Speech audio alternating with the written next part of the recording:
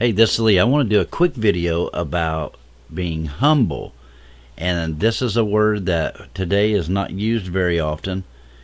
We don't hear it. It's just, I don't know why, but it's just not popular. But it should be a popular word. And this is it. Humble. H-U-M-B-L-E. Humble, meaning gentle, kind, not self-promoting. So let's look at what does that mean. So let's pull this over here. Look for the definition: having or showing a modest or low estimate of one's own importance. Yeah, humble meaning that it says meek, respectful, submissive. Yeah, look at this. I'm sitting here looking at this and I'm a little set back. These are the definitions of what humble is. Are you humble? Let's look and see what Jesus said about humble or humility, being humble. So let's get right to it.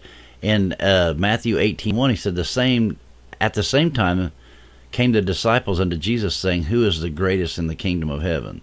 Seriously?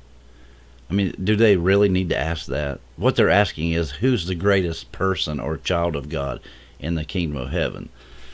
Are they thinking that they're the greatest? Are they wondering which of them are wonderful? Isn't that the wrong way to think? You're not supposed to wonder who's the greatest. That's pride and vanity, and it's just so wrong. In 18:2, and Jesus called a little child and set him unto him, and set him in the midst of them, and said, verily, verily, I say unto you, except you be converted, born again, changed from the old man, old woman, and become as little children, ye shall not enter into the kingdom of heaven.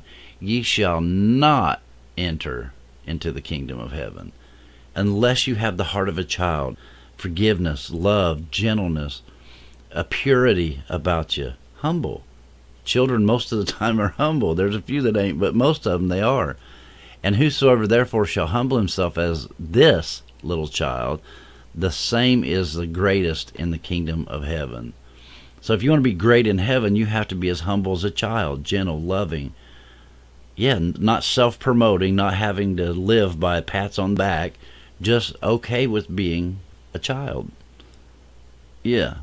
And whosoever shall receive one such little child in my name receiveth me, but whosoever shall offend one of these little ones, which believeth in me, it were better for him that a millstone were hanged about his neck, and that he were drowned in the depths of the sea. This is a hard statement right here. Jesus is really laying it down.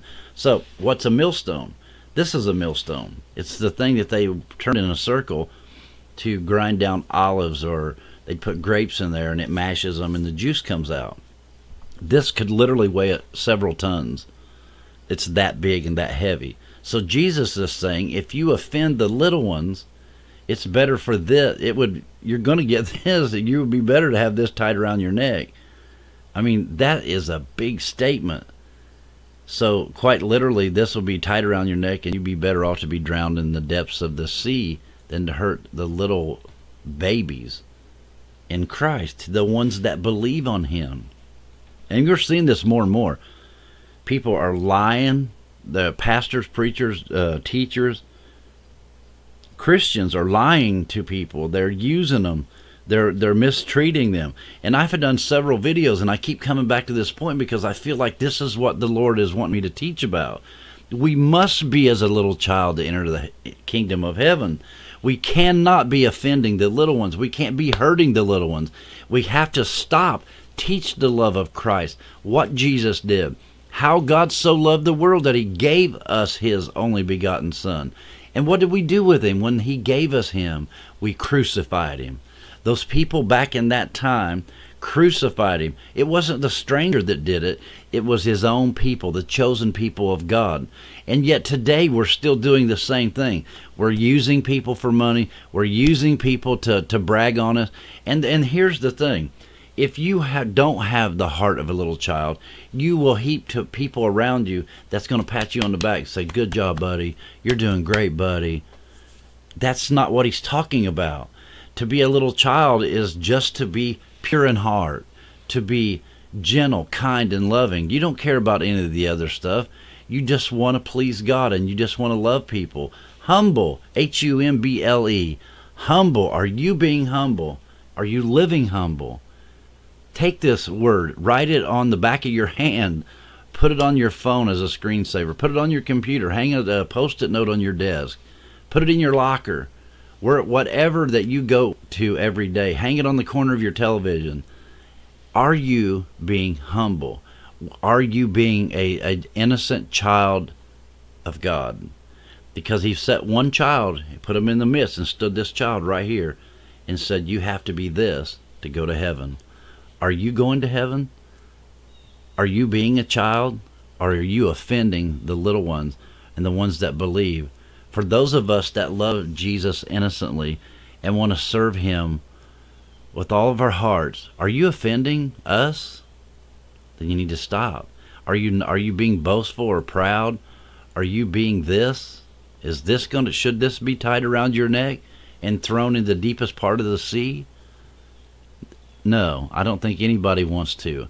So let's be humble. Let's go back to the beginning and stop offending little people, the little ones and the big ones and everybody in between. Let's love and be humble, and let's make it home to heaven. That's my video today.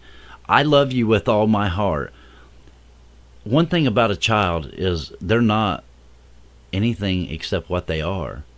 They're genuine, they're true, they're humble.